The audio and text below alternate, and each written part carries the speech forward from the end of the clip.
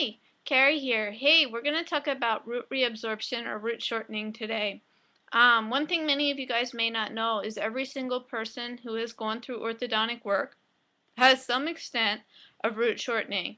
Now, it may be microscopic. You may not have really been told about it. It was on your orthodontic consent form, but it's there and it happens.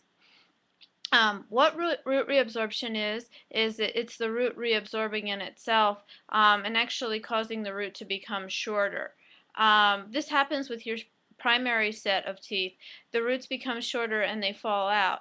Now, all orthodontic forces contribute to root shortening. So if you've had any type of orthodontic work, yes, you have some extent of root shortening. Is it going to be a problem for you later in life? In most cases, no. But ever since I had the orthodontic work done, I remember even going to my general dentist when I was about 14 or 15 years old after I was done with the orthodontic work as far as they were concerned. But she covered up a lot for him anyway. Because I told her about my jaw popping and snapping, and she kind of blew me off too, just like he did, because she referred me to him. So I don't take her word for much, but I said all my teeth are loose. I said, look, you can touch any one of them, they're loose. And she just kind of put a little tool on it, wiggled one, and she just never said anything. She said, oh, yeah, it's not too bad. And I'm like, it's not too bad because it's not you. Okay, so anyway, I want to show you to the extent my teeth are loose. Now, there's two factors that can cause it to be greater in orthodontic world, and that's the length of time you're in braces. So if you get those 6-month braces, from what I've read about root shortening, that's probably the way to go. But at the same time, is it really because your orthodontic forces are going to be stronger?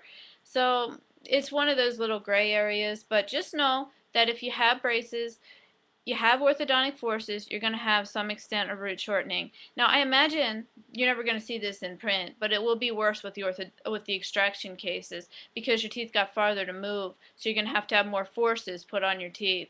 So something's got to close that 5 to 7 millimeter gap, and it's not going to be moving your teeth 1 to 3 millimeters to straighten them. It's going to be moving them 5 millimeters in some cases. It depends on the tooth of your mouth, but I'll tell you, the 6 front incisors are most susceptible, and the teeth that are most loose for me are my front teeth and the premolar, the one premolar that I have left. I think it's because that tooth got moved the farthest to cover up the sinkhole. So let me go through actually close up here and just show you.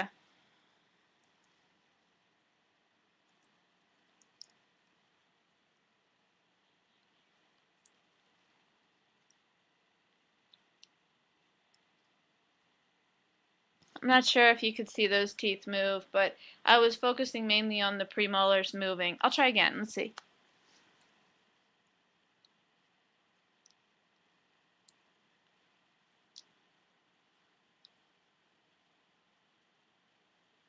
Oh, there you could see it. You could see this incisor and the premolar moving pretty well.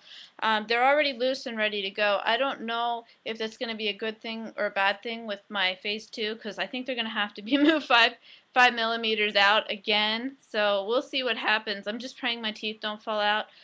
Somebody did, a couple of people actually, maybe it's about 4 people have emailed me now and told me that to really watch out in the reversal of the poor orthodontic work I had is they had, because one of, well, 2 of them actually said that their front teeth may need to just be implants now because they're so loose. The roots have reabsorbed from the movement because they're so out of the place they were meant to be.